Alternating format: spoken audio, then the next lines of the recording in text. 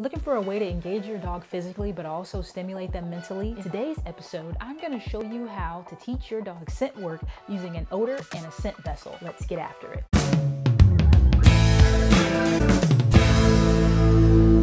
Hey guys, it's Jiraiya and Disney here with another episode of Dingle Days. And on this channel, we do dog obedience, pet photography tips and tricks, and we track Disney's march to his first AKC competition. So if you're new here, please consider subscribing. In today's episode, I'm going to show you how to teach your dog scent work using an odor and a scent vessel. Specifically, in this episode, we're going to show you how to prepare and handle the odor in preparation for training. Dogs learn to find scents just about anywhere you can hide them, usually in 4 elements: interior, exterior, containers, and vehicles. AKC scent work is the act of locating a scent and communicating to the handler that the scent has been found. We're going to be taking a Leerburg AKC scent work kit. It has a metal scent tin, 4 different drums with birch, anise, cloves, and cypress, and 4 dram droppers. We will use these to fill each of our scent vessels and get ready for the hide. We're going to start with birch, as this is the odor you start competing with at the entry level or NW1 level, nose work 1.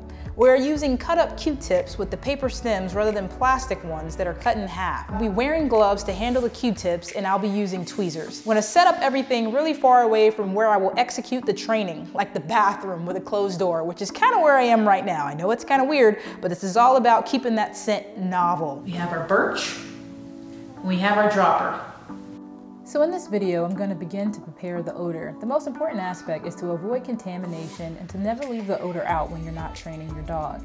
Here, I'm taking the dropper and placing it in the container that I will be using for my birch. I'm only going to be setting this up once, or at least for a little while, so I'm going to go ahead and place the birch in both my Q-tip that I'll be using in my tin, as well as in the container for future use. When training nose work, the Q-tips will always be in some type of container so that the Q-tips are not exposed. We also don't want the dogs to chew or swallow the scented Q-tips either, so this makes for a good containment system. When you're using or preparing the Q-tip containers to place the Q-tips in, always work in an area where you can safely take the Q-tips out and into the container. In some instances, you can use a tablecloth or a mat in case you drop one. Avoid dropping the Q-tips on the floor or in the workspace, avoid getting the odor on the outside of the tin, and avoid getting the odor on your hands, so that's why I'm wearing gloves here. If you want to take these training aids on the road, just prepare your tins in advance before leaving the house so you're not messing around with odors away from home. If you're wondering what to do now, check out my previous scent detection video with Disney and showing him how to recognize the odor.